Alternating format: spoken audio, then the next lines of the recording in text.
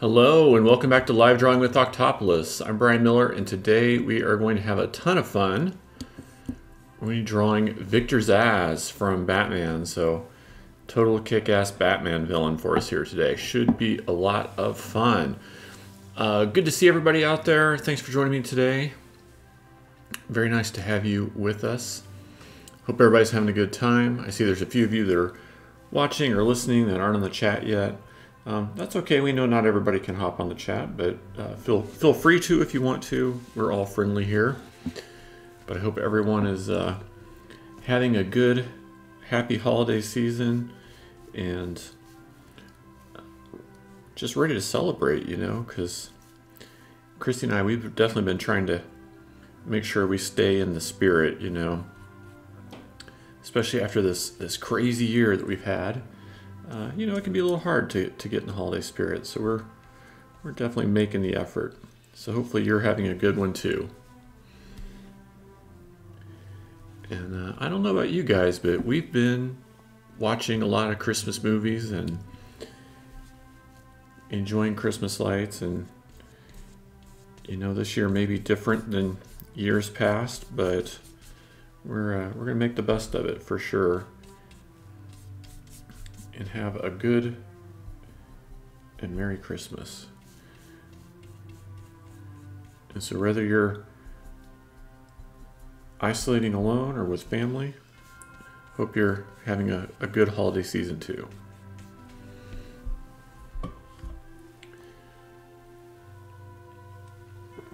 But yeah, today's villain is Victor Zsasz, or Mr. Zsasz as he's called in some of the comics.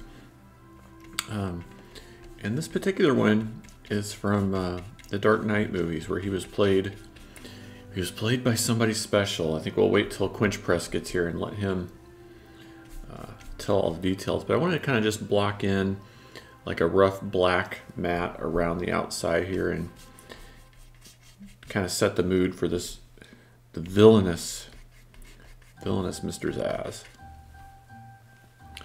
I've got a little royalty-free Christmas music playing. Hopefully you guys can hear that. Hopefully it's not too loud or too quiet.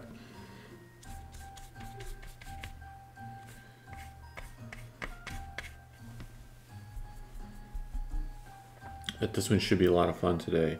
But yeah, we've been going back and watching some of the Christmas classics. So we watched A Year Without a Santa Claus the other day. And we watched Santa Claus is Coming to Town. So we're just kind of we're hitting all the Christmas greatest hits right now, you know, which has been a lot of fun. So just trying to create this like rough border all the way around. Really give it a little bit more energy, especially for our villain.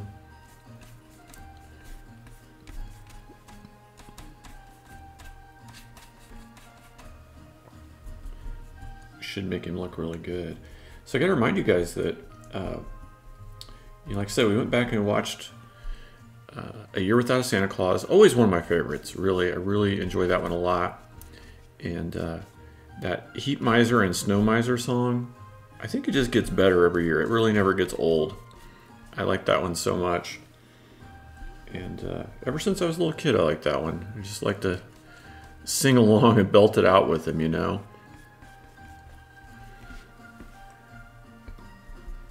And then Santa Claus is Coming to Town, you know, is so great with the Meisterburger villain. And what I never really noticed until this year was how, you know, all the kids in the Meisterburger village, all the characters, their colors are really desaturated, and you know, it's supposed to be that it's like a joyless town and everything, but if you look at it now, it just looks goth, right? It's like this super goth Christmas village or something. So that'll give you a good excuse to go back and watch that one this season, so you can see all the gothed out people, including the future Mrs. Claus, in the Burgermeister's village. So there's your excuse if you need one to go rewatch Santa Claus is Coming to Town. Continue to rough in our background, and then we can start working on the character. Since it's a villain, we're going to do lots of shadow. He's in this like prison cell, so I want him to like kind of almost like fade to black in a few places. So should look pretty cool when it's all done.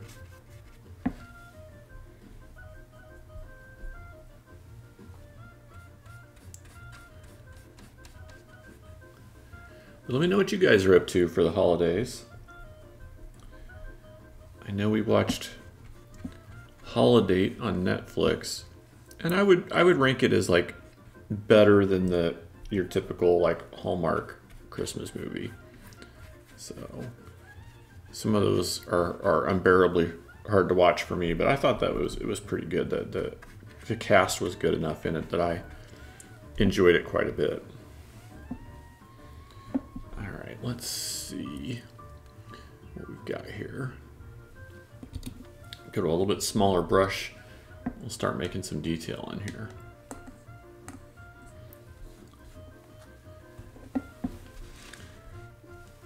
Let me know, are you done with your work obligations already, or will you be working right up, remotely or not, right up until the moment?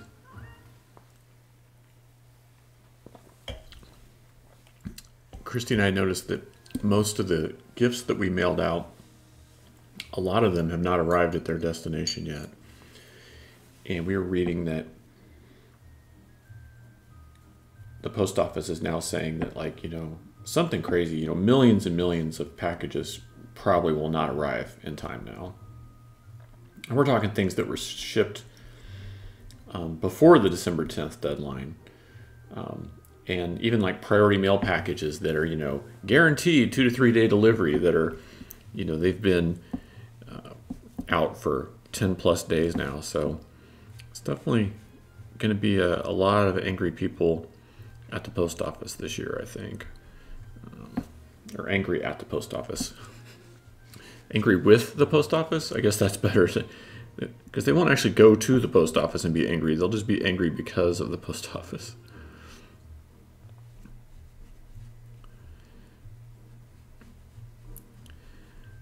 But I've had pretty good luck with my actual artwork and things that I've shipped. There's still one set of sketches that went out over 10 days ago that haven't been delivered yet. And the tracking number says they'll be delivered today, so we'll see what happens with that. Hey, Quench Press, good to see you. Hey, Monique, good to see you too. Thanks for joining us. I hope you two are both having a very happy holidays. I was just saying that Christy and I went back and we've been watching the old holiday classics. And so we watched A Year Without a Santa Claus, which is one of my favorites. I love the Heat Miser and Snow Miser songs so much, and those characters, especially because I think Snow Miser looks like James Woods, and that always cracks me up. And we rewatched Santa Claus is Coming to Town, which I hadn't actually seen that one in quite a few years. And what I noticed about that one was I was saying that all the people in like the Burgermeister's village look like goths. So that was kind of funny. Oh, hey, Catherine, good to see you too. Wow, like the gang is starting to arrive. This is nice.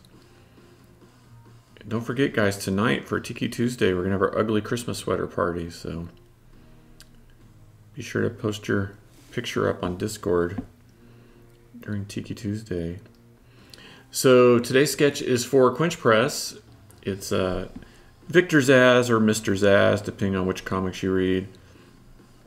And this is as he was portrayed in The Dark Knight. And I will let Quench tell everybody why it's so special. Take it away, Quench Press.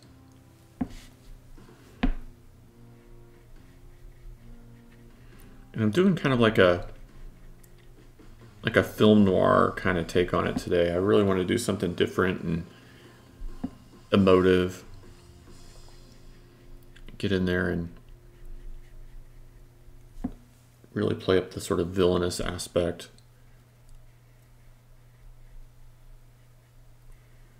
So I thought it'd be fun to just really go for it, you know.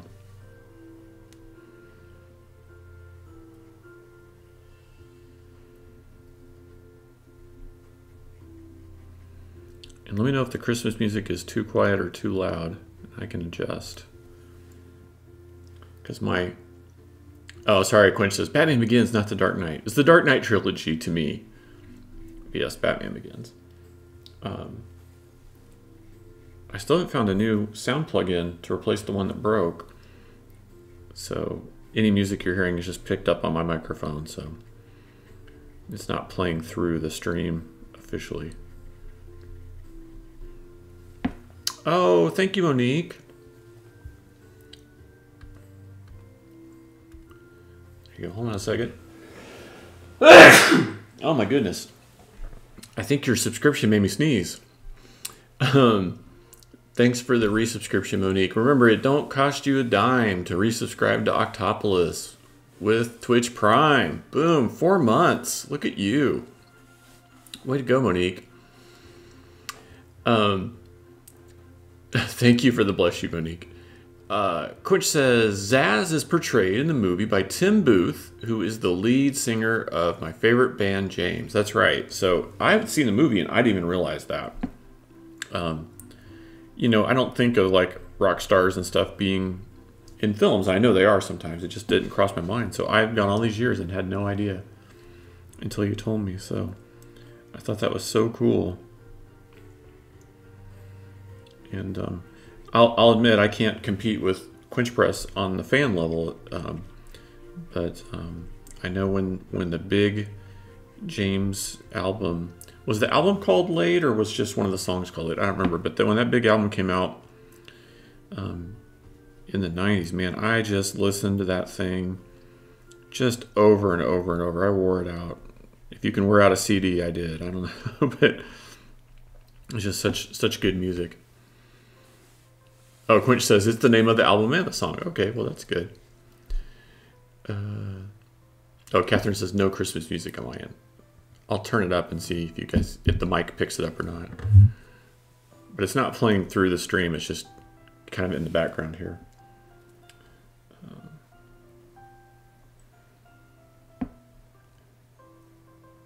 Monique says, I'm at a total of 7 months, but as a subscriber, but my streak is only 4 months because I missed the day. 3 months. I get it. Yeah. Yeah, you have to like your unbroken streak versus your total. That makes sense.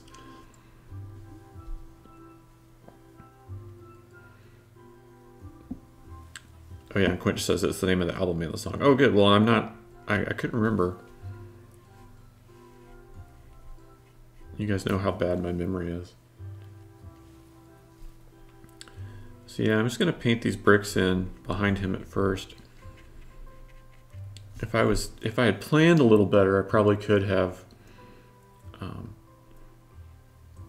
just painted the background black and then like put the bricks in with white paint or something. But I thought this would be more pure to keep it pure paper.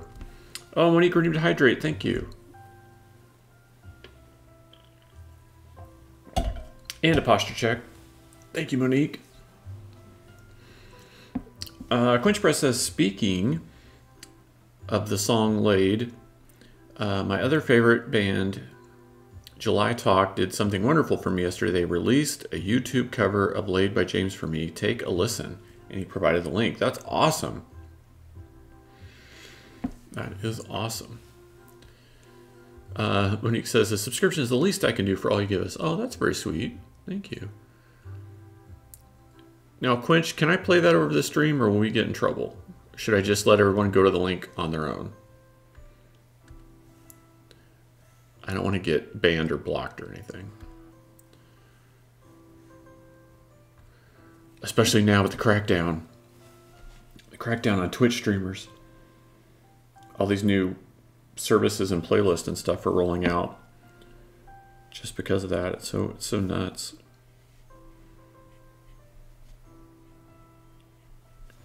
I guess it proves there's some savvy business people out there, though. They're like, oh, there's a People on Twitch need royalty-free music. You can pay us for that.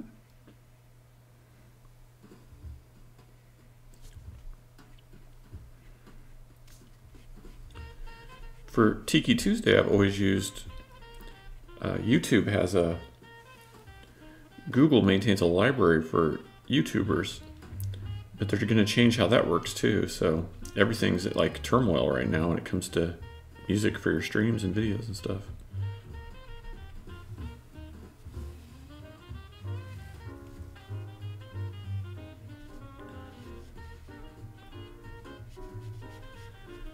And Twitch, I know you had mentioned wanting to add some text to this, so I'm leaving a lot of black area, so hopefully you'll have plenty of space to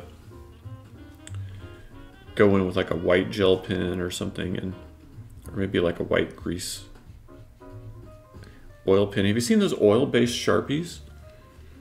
Those things are badass, man. They'll write on anything, and the colors are just outstanding. Like the opacity is just insane. It almost doesn't seem real. I've had a few collectors bring those to me when they want things signed now, and you know, comics that have like dark covers or crazy color stuff, they're just 100% opacity, like right onto anything. Better than the metallics even, which before I always thought were the best. Quinchper says, I really don't know. It's a live cover. I doubt Twitch would recognize it, as the original July Talk hasn't officially released the song. Oh, okay. I'll switch over from the Christmas to it here in just a second then. We'll let 12 Days of Christmas play and then I'll switch.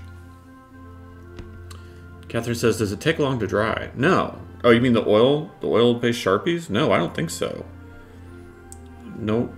I mean, people are carrying these things around Comic-Cons and getting signatures all day and stuff, so no, I don't think they take very long to dry. Not that I'm aware of. But I don't own a set myself. I've just seen them in the wild at cons over the last like year or two. And I always mean to pick some up and I haven't yet. Quinch says, my son says Twitch will care. Yeah, probably. I know it's third parties that scan the... It's like the music industry that scans the feeds. And, you know, this software stuff, I mean, it knows that like I'm playing royalty free right now. And even though it's the same song that someone else records as a royalty version, they know. So, like even our Gilligan's Island stuff, like if I sing it, there's no problem. But if it picks up enough of the actual real track in the background, I get flagged. So it's just really, their software is good. Like they know what's good, what's up.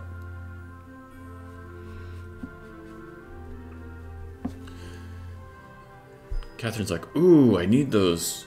I could probably find them on Amazon pretty quick, I bet. I think if you just search like Sharpie oils or oil Sharpie or something like that, they'll come up. Let me see. Yes, Sharpies with oil, yes.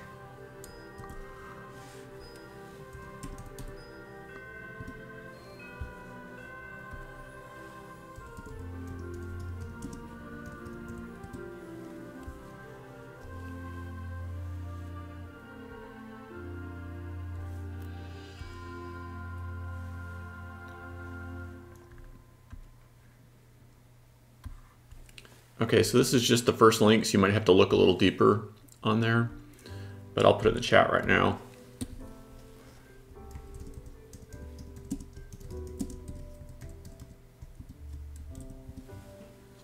There you go, Catherine. Normally, I really investigate things on Amazon to make sure it's like sold by Amazon and stuff, and I didn't look that deep at that link, so that may be a third-party seller or something, so, you know, don't order until you've checked it out.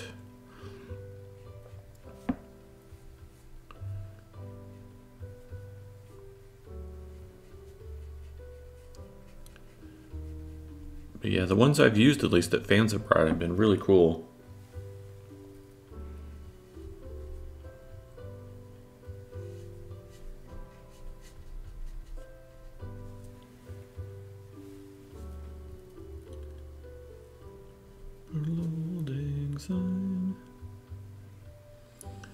All right, so what's everybody's Christmas plans? Are we all staying home? Are some of you venturing out? Christy and I are staying home. So it'll be just the two of us. I think we decided on Christmas Eve we're going to make like individual homemade pizzas. That'll be a fun little thing we can do together on Christmas Eve. And then Christmas Day she'll make the whole spread, the ham and the scalloped pineapple and all the goodies and stuff. So that'll be fun. Because you know, Christy doesn't mess around when it comes to cooking. She brings her A game every time.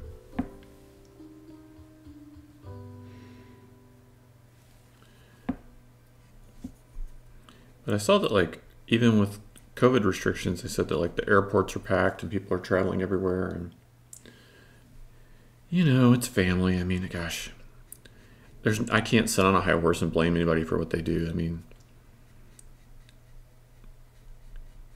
I don't want to take those risks, but I guess I'm not really in a position to judge other people. Monique says, I'm working on Christmas Day. Oh, okay. So, Monique, will you get some sort of a bonus or extra pay or something for doing that?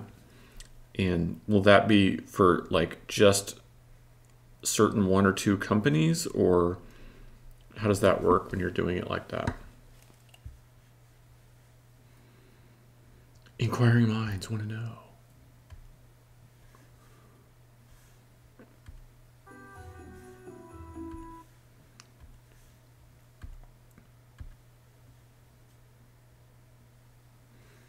No.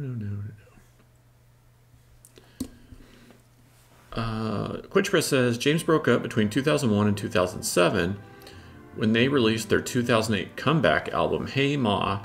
Tim had a line, an autobiographical song where he sings, made a few bob and a new job as a serial killer. That's great.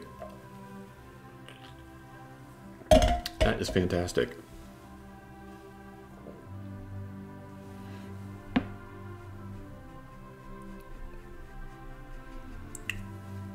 So I was telling you guys about some of the Christmas movies I've been watching and stuff. What are you doing to get in the holiday spirit? Like Christmas Eve, Christy and I will watch Christmas Vacation and White Christmas. That's sort of our tradition. We always watch those two no matter what else we do. Like,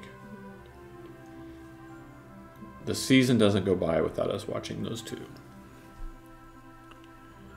But we're trying to fit in some others this year. I set the DVR to get Elf because I'm too cheap to pay for it. I'm like, I saw that it was on free like 2 different times. I'm like, okay, let's get that. Like, that'll be fun.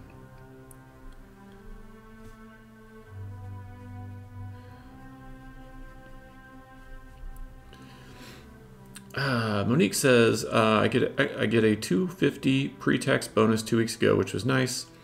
Apparently 2020 brought the company back into the red and the CEO wanted to share it.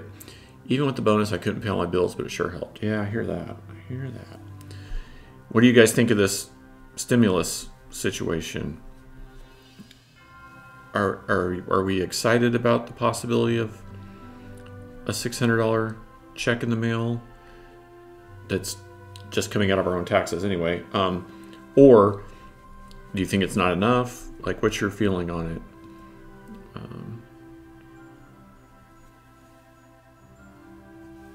It's been such a rough year for so many people. My own instinct would be to say that it's not enough. Obviously, people will be happy to have anything right now, but, you know, considering how bad this situation's been for so many people, it seems sort of pathetic, you know. And a friend of mine pointed out, you know, out of the entire 900 billion stimulus, you know, only about 178 of that is going towards the stimulus for, you know, the average person. So it kind of gives you an idea of how important or unimportant the average person is in the eyes of the government, right? So it's a valid point. Monique says, wish it would have been more, but 600 is better than nothing. Yes, I think everyone can agree to that. And the thing everyone has to remember is, I hear people cry, we don't need to give people $600. I'm like, look, it's not a gift. I mean, it's basically just a tax. It's almost like a tax refund, but you're getting it in advance, right? So, in some way, shape, or form, you'll be repaying that $600. It's not free money. So,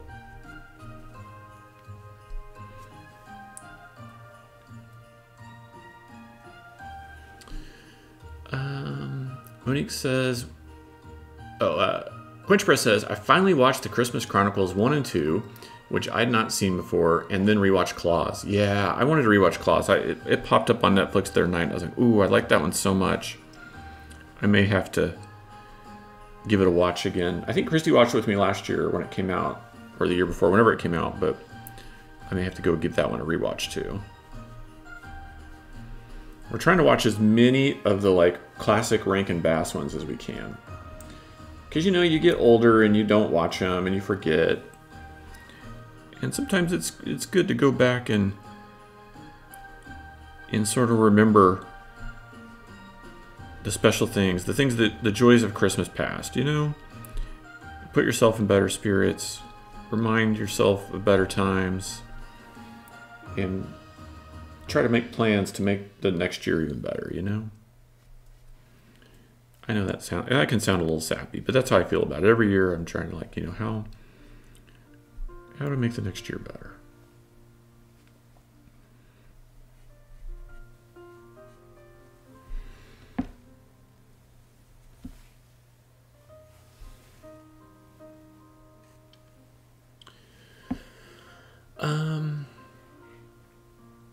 Monique says, I won't get any premium pay for working Christmas. It's basically just another day.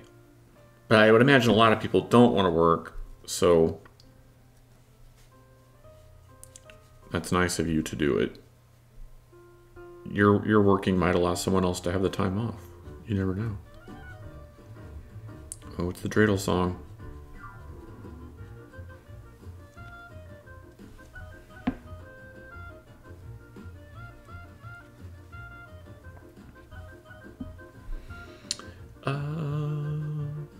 Catherine says, I would say not enough for most. Our apartments are so empty because people moving to cheaper areas. Oh, wow. Yeah, I totally believe that. I saw one of the people I work with in comics, and I don't know what his wife does or doesn't do, so I don't know their total income situation, but he's just a normal comic book inker. He's not a writer or a penciler, which are the ones that make the most money. And they sold their place in California. I think they were kind of in SoCal between San Diego and LA. And they moved to Texas, which a lot of people are doing, right? A lot of people are moving here to Arizona, but they moved to Texas. And he showed the photos of the house they got in Texas.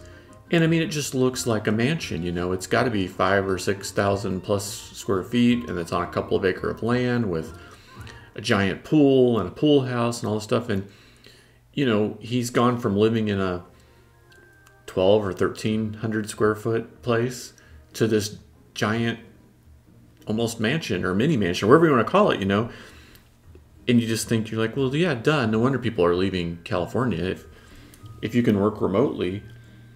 Now the question then becomes, I already know from living in Phoenix that our real estate market is all going through the roof because there's so many people coming in from California. So, maybe that will happen to Texas too, or is happening to Texas. I don't know, but I certainly understand why people from California would be doing it. And, I don't know what the end game will be of all that, but it's definitely pretty crazy to say the least.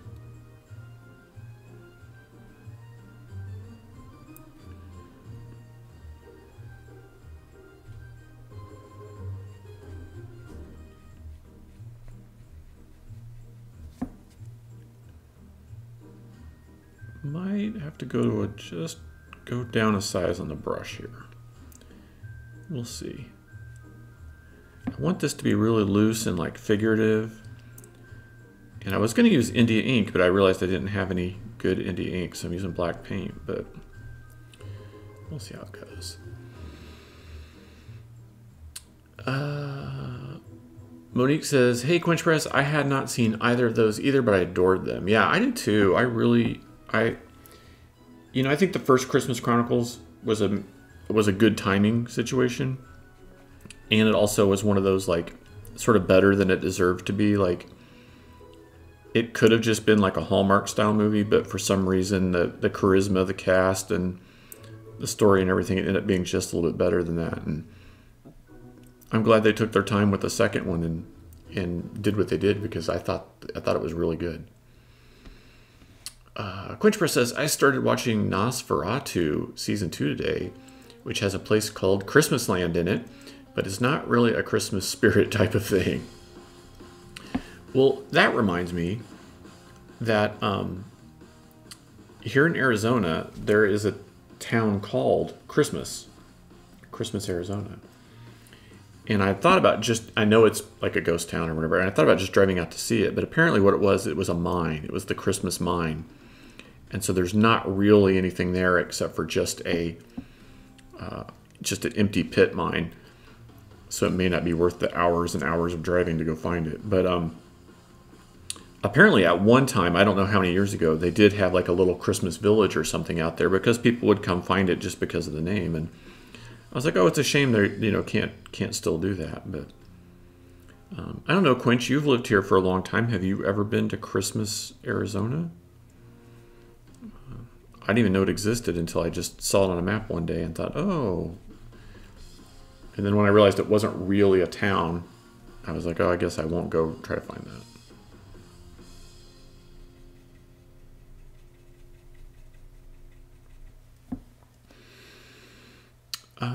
Monique says, "Yeah, that's pretty much it. Those of us without kids work so the ones with children can have the holiday with their kids." Yeah, it's true, right? I will say that's one thing about comics that is lucky is I work a lot of nights and a lot of weekends, but most of my clients, they take off, Christmas Eve through January 2nd or 3rd or whatever it is, depending on how the days of the week work out. And so I do normally get my Christmases, and that's really nice. Now, sometimes they'll dump a lot of work on me right before they leave. That's okay too, because, we can work out how to get it done. It's not like on a regular day-to-day schedule during that time. So, but I really prefer to use that time to either make new artwork or at least make plans and concepts of artwork for the new year. So that's what I'd like to do this holiday season. Finish a few things, start a few things. I try to just like concept out enough stuff. Normally what I try to do is I try to make enough Star Wars concepts for Epcot Festival of the Arts, San Diego Comic-Con, and then, beyond, holidays and Star Wars celebrations and stuff like that. But I don't know that I will be invited to Epcot this year. So I know they're talking about doing things a little differently. They may not be doing artist signings. They just may have some artists doing like live paintings and things like that. And so that may mean that I don't get to go this year, but no one's really said anything to me one way or the other yet. So we'll just see what happens. Clearly I would be a little disappointed, but with the pandemic and all, I've got to rely on them to make the best decision for everybody, Quinch Press, redeemed to hydrate. Thank you, Quinch.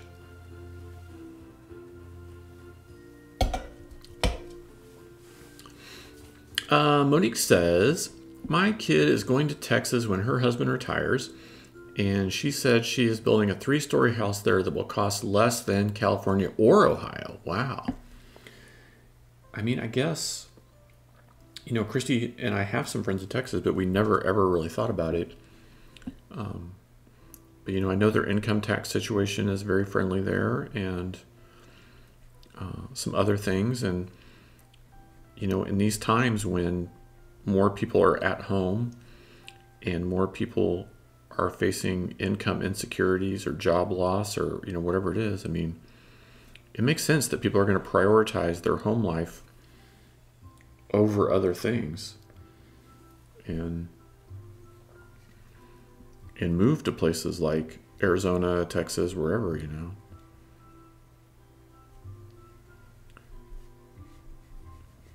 And who knows how long it'll take for some of these job markets to come back, if at all, and whether or not anybody will care about, you know, only certain jobs will need to work in person. So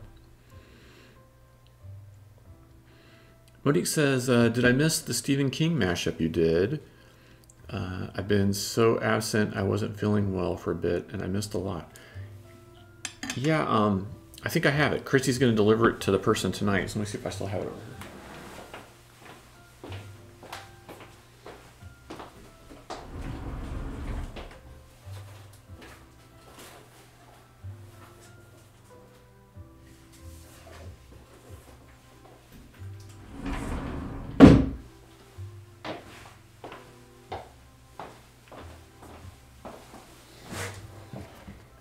Here we go, Monique. So it starts out with Pennywise, and then we move on to Cujo and Church, and I just had to do the Shining Twins again because I had so much fun with them the first time, and then it ends with Christine. So they were inspired by the one that I did for you, but I didn't want to do like an exact copy of what I did for you, so I kind of changed it up, just using the characters that they wanted, you know.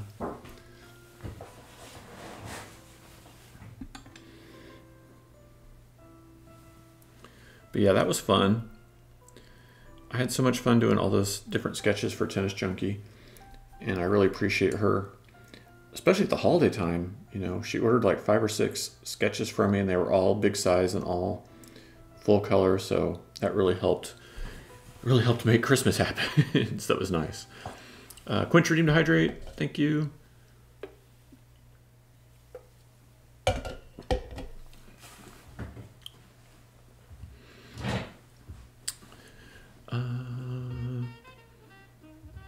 Quench says, I did not know it existed. Well, now I've been talking so much, I don't even know what we're talking about anymore, Quench. But thanks for the hydrate. Oh, Christmas, Arizona, right. You've not been there and didn't know it existed. See, I remembered. Well, like I said, I looked on a map. It doesn't look like it's worth going to find, but it was interesting I want to find pictures of the little Christmas village that they used to have there, because I think that might be interesting to see. That's like they used to have the Christmas village on the way to Las Vegas from Arizona. And we just stopped and had a look around once like a decade ago. And then it fell into disrepair. And then now I don't even know if it's still standing. Catherine says, my family is begging us to move to Texas. They say we can move to Austin because it's blue. Yeah, that's funny. A lot of friends of ours that are on the liberal side or the Democratic side or whatever you want to call it, are going to Austin. Yeah. Christy used to date a guy in Texas, and so she's a little burned down on Texas. But you know, clearly there's some fiscal reasons to move there. And I also read that, you know how like in Europe you can get like an Italian farmhouse for €1 if you promise to renovate it or whatever. I saw where some towns in America are paying people $10,000 to move to their towns. And they're looking for, you know, educated people who want to come in and take good jobs. And obviously it makes sense. I mean, they'll get that $10,000 back the first year in taxes and stuff. So really interesting that, you know, with this people fleeing from California and New York, that some of these Midwestern towns are just coming up and being like, you know, come move where we are. And that will change some of those towns ethnically and make them more diverse and change their politics and everything like that. I mean, you know, there's such a mass group of people coming into Arizona. You know, it has to be one of the reasons that our state went blue this year. So, you know, you get a more diverse group of people, and, you know, that can make a state change, maybe not change its politics or anything like that, but have a more balanced outlook. So it's kind of interesting. Monique says, ooh, that Stephen King drawing was pretty neat. I'm sorry I missed it. Yeah, it was a fun one. It was a fun one. But I know you are so busy, especially now that we know you're going to work the holidays and everything. Well, my holiday's in January 1st because that is when the big Smithsonian project, I mean, it's officially started, but I kind of start that day. So I get the first, it's not really a script, but there's going to be 8 pieces of fiction, and I will create an illustration for each of those 8 pieces of fiction. And so I will receive the first piece of fiction on January 1st. And then I have to have my concepts and stuff in for that, I think by January 11th. So it'll be kind of a mad dash to get that going and everything. It'll just be like trying to come up with the right ideas, and also knowing that I have to do 8 illustrations that all kind of have to tie in together for this big exhibit at the end, you know. So that'll be a challenge. Like when I did the James Bond ones, which is what they like so much, you know, I sat and I did all of those at the same time. So it was really easy to make all of them look and feel cohesive together. Whereas this, I'm going to do one in January and one in February and blah, blah, and like, you know, that kind of thing. And so I think it'll be more of a challenge to have them be cohesive, yet each one be original, right? Because you don't want them to just be clones of one another, but they all have to feel like part of the same family. So I enjoy those kind of challenges, but I know something like Smithsonian, there'll be a lot of different eyeballs on that, and so it's going to make it, you know, I think the big challenge will be to get the first one approved, and then once that happens, it'll be a little bit easier because, you know, figuring out what they like for the first one, and then you start to get more, hopefully more of a feel. Because when it comes to art, it's really difficult for most clients to verbalize what they want. And they don't really know sometimes until they see things. You know, when you're dealing with non-artists,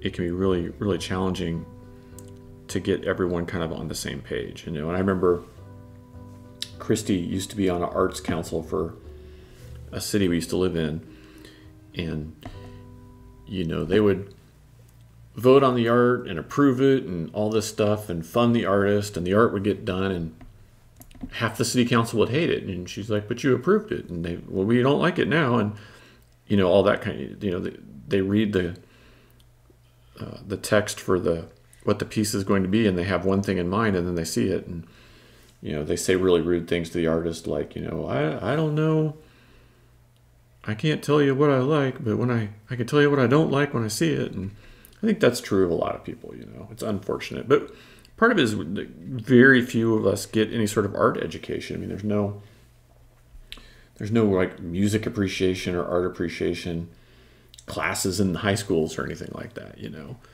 So how can we communicate about things that we don't even understand, you know? How can we have a common language when it's never taught to us, you know? It just becomes like an impossible task.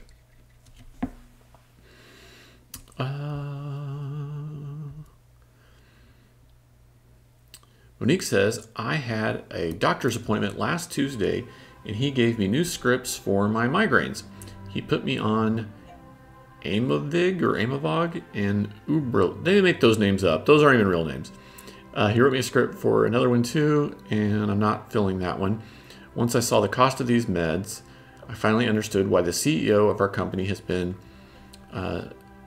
signing big pharma companies and trying to specialize in them. Eye roll. Yeah, I mean, we're the only first world country on the planet Earth that doesn't take care of its people's health care. It's ridiculous.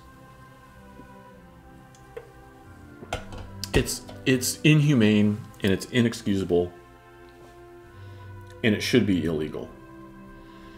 You know, Christy and I have traveled to the middle of nowhere in the desert with students, and from a sniffle to a broken bone, they'll be taken to the hospital and treated and released at no cost, zero cost. right? And if a country the size of Kansas can do it for their people, then by God, the United States should be able to do it too.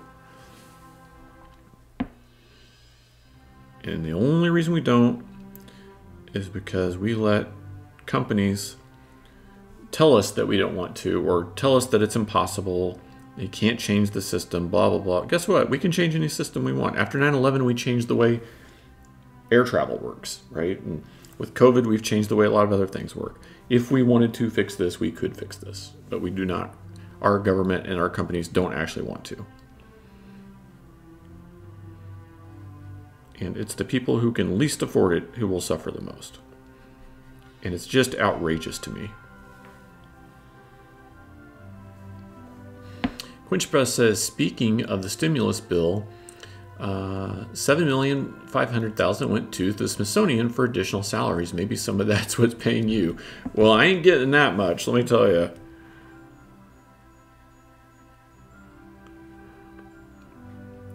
No, my understanding on the Smithsonian thing is that they're trying to open some more like diverse type of things, focused on women and ethnicities and roles in America. And I believe that the Republicans were blocking them from doing that. And so I think just by calling it salaries, they can do whatever they want with that money, but I haven't looked into it to know for sure. When I say do whatever they want, I mean pay those people without tying it to a certain theme, you know. Green Lantern says, that's a lot of money. Hey, if it's going to art and science and all that, I'm all for it.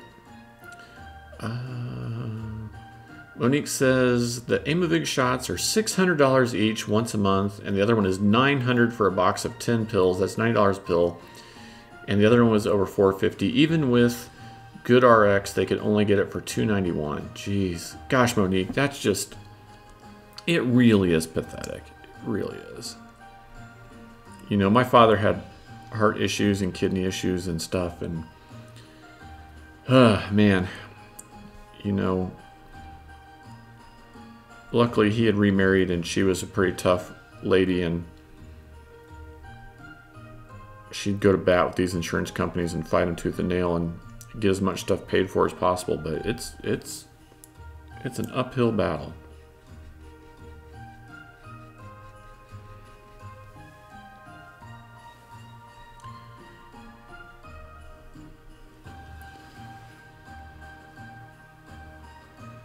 Crazy, crazy. Well, on lighter news, did everybody watch the season finale of Mandalorian? Can we talk about that yet, or can we not talk about that yet? Because I don't want to spoil it for anybody if you haven't seen it.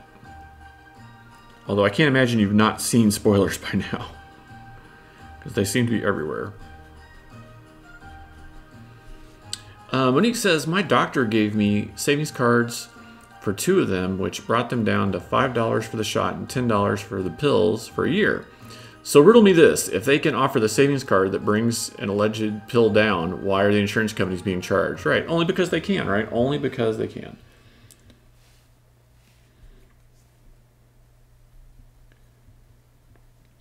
It's the same way as if you go into a dentist or a doctor and you tell them, you're like, hey, I don't have insurance, I want to pay cash.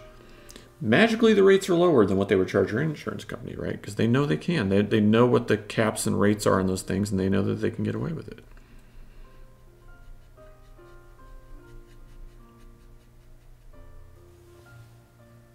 And I'm not anti-physician or anything like, you know, I think if you go to college and become a doctor and all that, you're entitled to whatever salary you can earn. But at the same time, you know, the medical profession is supposed to be about saving lives, and if we price everything where only the wealthy can afford it, then you're only saving the wealthy people's lives, and that's not cool at all.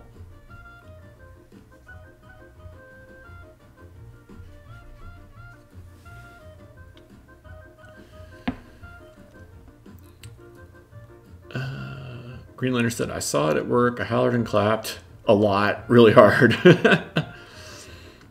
Quinch Press says, I know if you didn't watch it right away, you were screwed. The damn media was posting articles with spoilers and headlines. I know, you know, usually I don't get to see it for 1 or 2 days until after it comes out. Luckily, Christy did not have tennis that night, and we actually watched it on Friday night.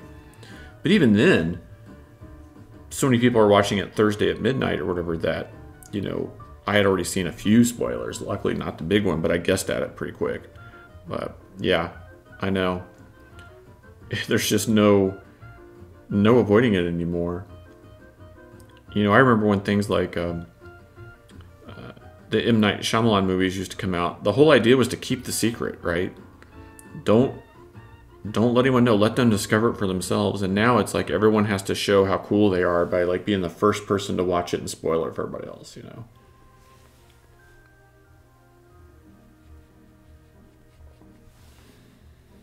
Like, look at me, look how cool I am. I know the thing. It's like, guess what? We're all going to know it in like 48 hours. You're not that cool. And the people that made the show, they've known it for months. Yeah, it was a great episode. I loved it. I definitely had a couple moments where I might have almost cried.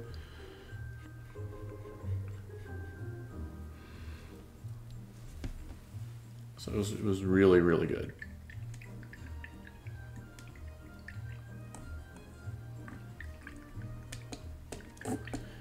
Green Lantern says, internet semi-spoiled day a friend said, watch it right away, so I watched it at work. Oh yeah, spoiled it for a friend. Yeah, exactly. Yeah, I hear you. Well, and a lot of the like groups and stuff have like no spoilers for 48-hour rules, but it doesn't even matter anymore because people are just spoiling it. Like Quinch Press said, like in the headlines and stuff. It's kind of silly.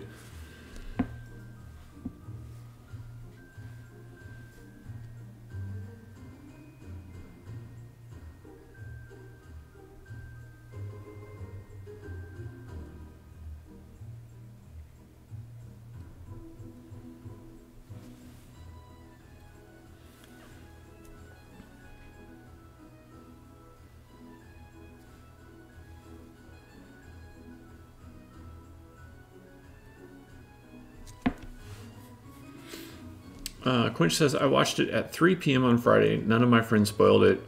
It was more websites trying to get clicks with spoiler headlines. Ugh. That's even worse. Even worse.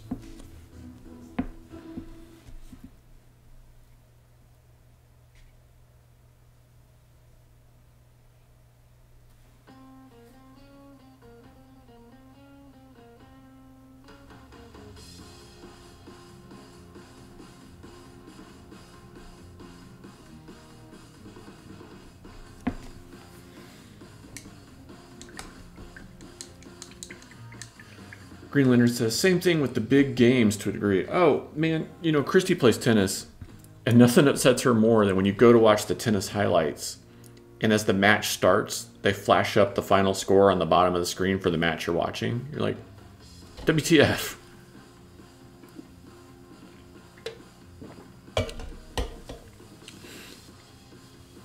Monique says, I'm hoping the next season of Ozark hits soon. The ending of the last season blew my mind.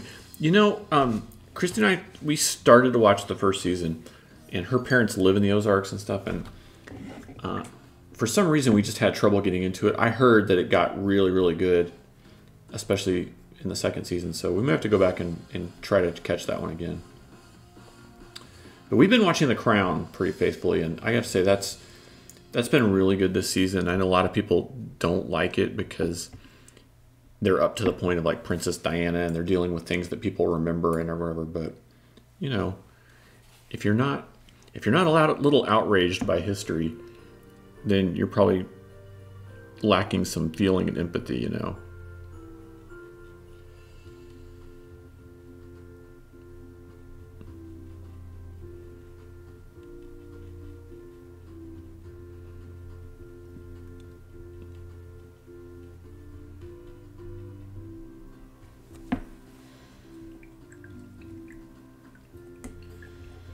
Catherine says, for soccer, we have to turn off all the social media and tell the family not to spoil.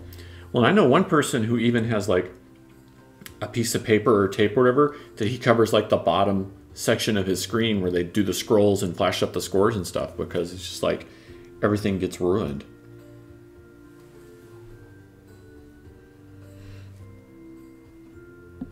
Quinch says, I was only mildly interested in watching Happiest Season, but I saw a headline that made it pointless to watch, being that I was already on the fence. Oh, I hate that kind of stuff too.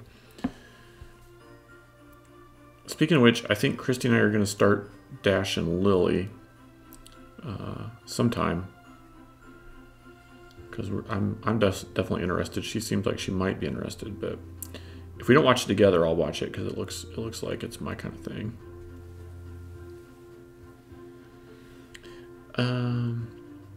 Monique says the thing about The Crown is they did embellish some things. It's not 100% factual, so people are getting mad over stuff that wasn't as bad as they made it seem.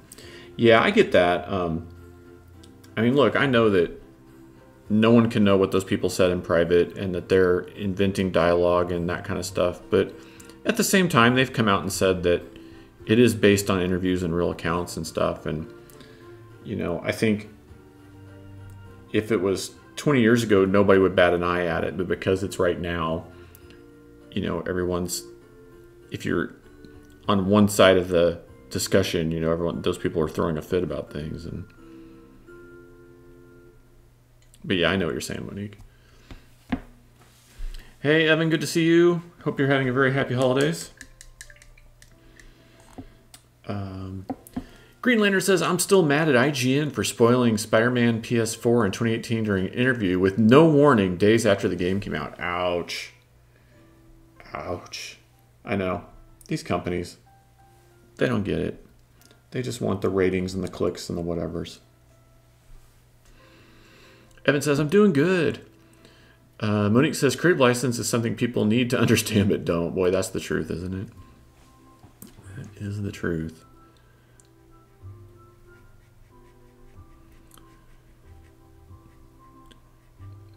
Well, guys, I haven't mentioned it in a while, but I will mention it right now.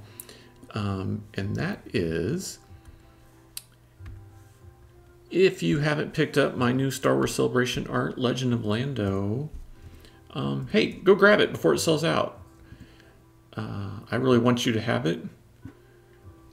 And, you know, get one for yourself. Maybe buy one for someone as a gift. You know, hang on to it, give it to them later in the spring or something. But don't let it slip through your fingers. You know, it's a Star Wars Celebration exclusive. I'm putting it in the chat right now. Those things are usually only available to people who go to Star Wars Celebration. And this year, you know, it's open to everyone. And I know it's bad timing with Christmas. But you know, if you have the ability to grab one, please do. I certainly appreciate that. And hopefully you'll enjoy it. Because I poured my heart and soul out into that one. And want to make sure all of you get a chance to grab one. And those are scheduled for delivery in February, I believe. So, you know, if you order now, you don't have to worry about it showing up at weird time or anything, because I think they're going to ship all those out towards the end of January for like a February delivery. But yeah, I appreciate it. Thank you guys so much.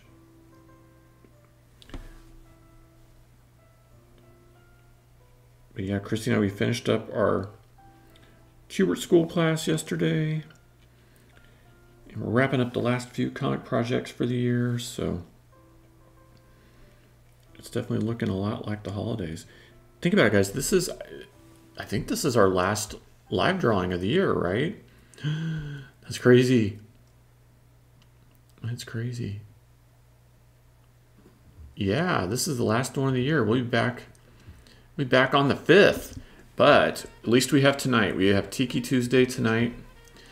And it's going to be our ugly Christmas sweater party on Tiki Tuesday.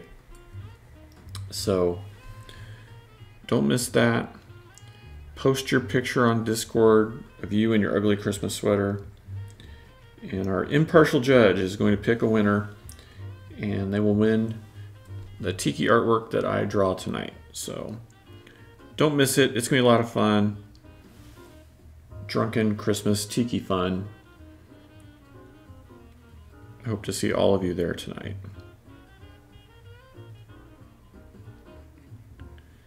And that will be our final live stream of the year. It's crazy.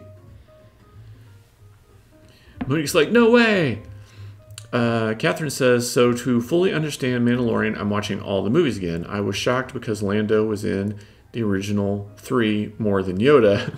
I can't believe he wasn't more popular. Yeah, I'm with you on that. Like, and I remember as a kid, Lando being really popular. And like, I grew up in rural Missouri.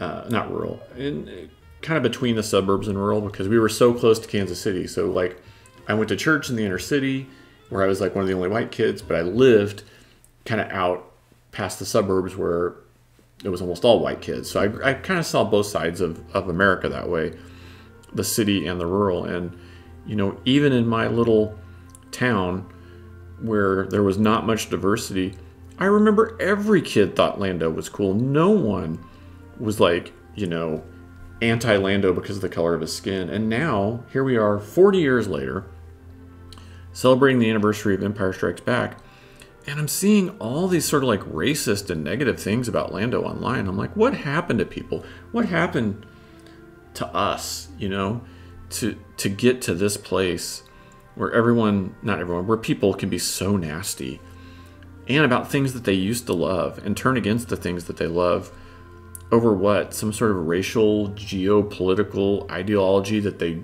only have, you know, decided that they wanted to embrace over the last 4 or 5 years. It's just sickening. Evan says, I will miss it. Hey, we'll miss you guys too. But like I said, we'll be back in the new year. But be sure to come tonight for Tiki Tuesday. One last time. We'll have a great time. I'll be wearing an ugly Christmas sweater. Hopefully you guys will too. You join me in that. It'll be fun.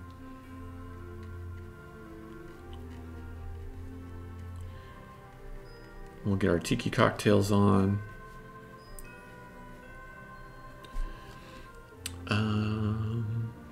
Quinch Press says, figures, I have all this time off work until the 4th and don't have to worry about meetings or getting work done and no streams. Well, I'm not, look, I don't have any planned.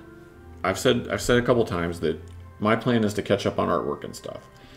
It doesn't mean I won't get bored. You might not get a notice, but there's none planned until the new year. So we'll put it that way. None on the schedule. So just never say never.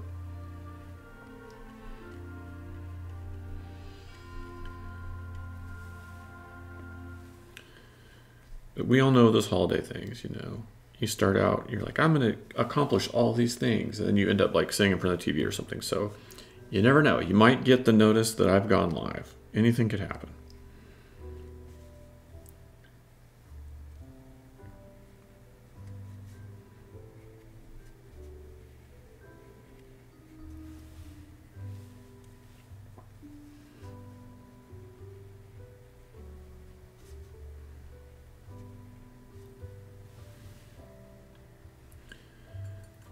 Oh, thanks for the posture check, Monique, and the hydrate. Thank you. Green Lantern says, wait, what? There was Lando hate like that now? Yeah, man, like with this Lando art, I'm seeing not a lot, but a significant amount of like racist BS post in regards to my artwork and in regards to the character. And it's sickening. It's sickening, especially that some of these people call themselves Star Wars fans and they clearly did not learn any of the lessons or the messages in Star Wars. Yeah, it's sad.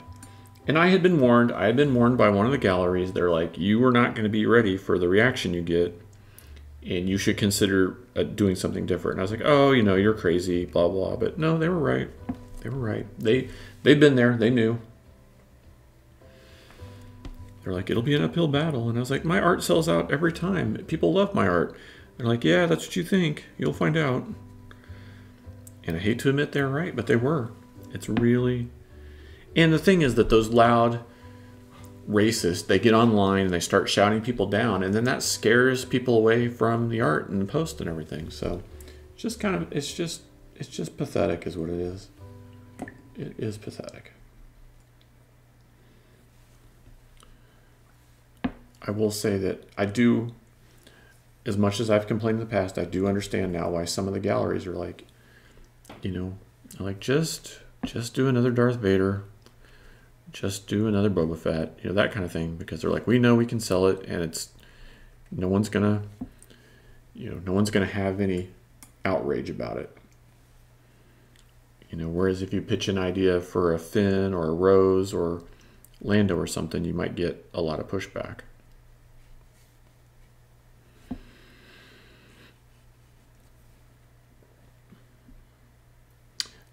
Quinch Press says, I have a Nightmare Before Christmas Tiki t-shirt. Ooh, that sounds like a winner right there, Quinch. That sounds good. I think you're going to have to definitely put some, get your cocktail ready and post some pictures up tonight on Tiki Tuesday for that one, because that sounds good to me. Let's see here. Quench says, we'll have to do that one tonight. No sweaters. Green Lantern says, wow. Like the character's been in the franchise for 40 years. Yeah, I know, man. And all I can hope is that this new Lando series, well, I'd like to say it would help, but, you know, I think we're in this situation now where people who believe certain things can tune in to only information that supports their beliefs, right? And so you can ignore the new Lando show. You can ignore characters who are people of color. You can ignore all those things that you may not agree with. And in your world, in your life, it just doesn't exist at that point, you know? And that's part of our new media culture, is that, you know, unlike the days past, we're not confronted with things that make us uncomfortable or make us question our beliefs or question our morals or, you know, any of that stuff. We can just run to that other media source and get fed stories that, you know, make us feel good about our choices, or maybe indoctrinate people into even worse choices. So it's very crazy times. Yeah, I've had people saying stuff that, like, you know, Lando was a social justice warrior, and, you know, all kinds of crazy stuff. So you know how people have become. It's very silly.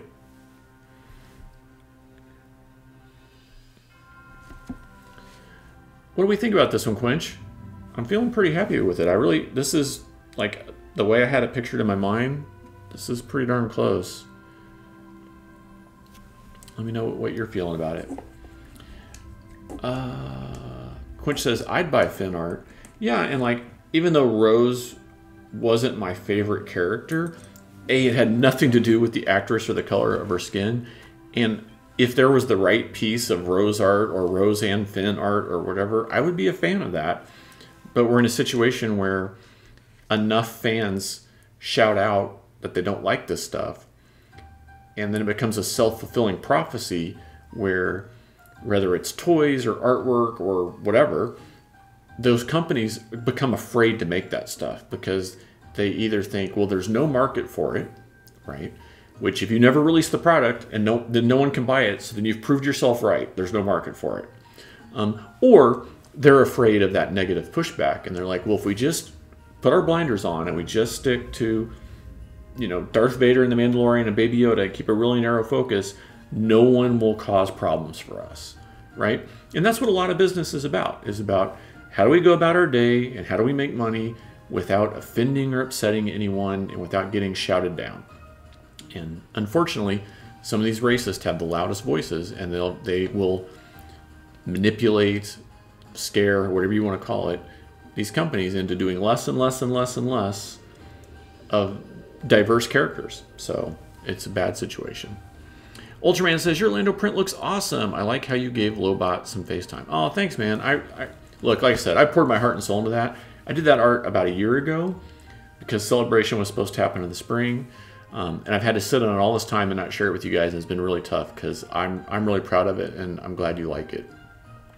And so, you know, thanks to everyone who's gone ahead and made a pre-order. Whether you have or you haven't, just take a minute and just share it on your social media and let other people find it. Because, I mean, that's the hardest part this time, is getting it out in front of people. You know, normally I'm at a show, I'm talking to people in person, I can show them the art. You know, this, they just have a little picture on their screen to see, so I appreciate it if you can share it. Green Lantern says, I loved Solo, and Donald Glover almost stole that movie. Yeah, he stole the movie. I don't I don't get people, though. Again, the character's in the franchise for 40 years. Yeah. Well, hopefully when the new show comes out with Donald Glover, people will remember why Lando was cool. And the haters will continue to hate no matter what we do, but we have to not be intimidated by them. So that's all we can do. Is I'll just keep making art, and if this one fails, it fails. But at least I saw it through to the end, you know. I know Quinch Press is still on here somewhere. I'm gonna find my white pen and sign this, and then we can see about doing a raid and some credits.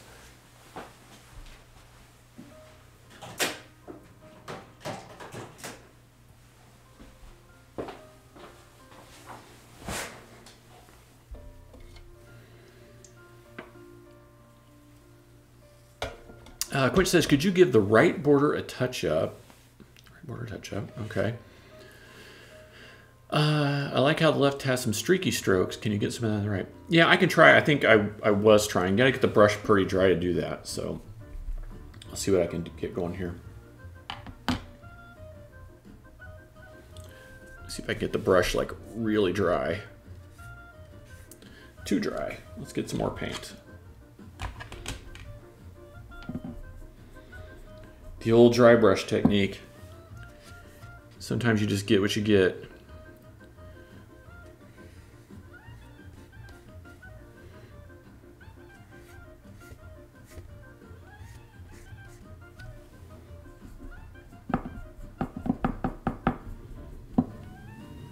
So we can give it some additional variation.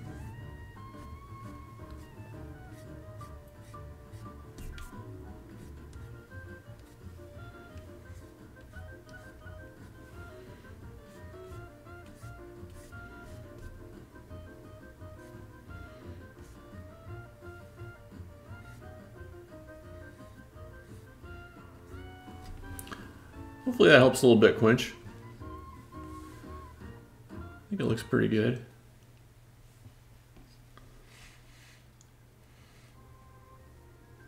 Oh, good. Thank you, Quinch. It's one of those things, like, it's tough to force it.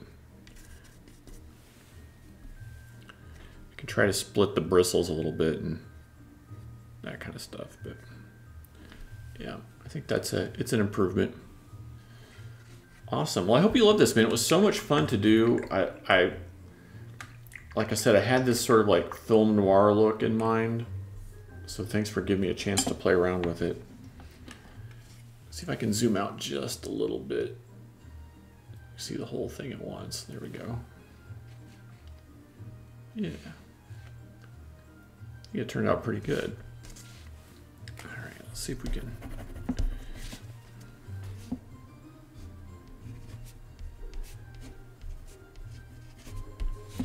Go.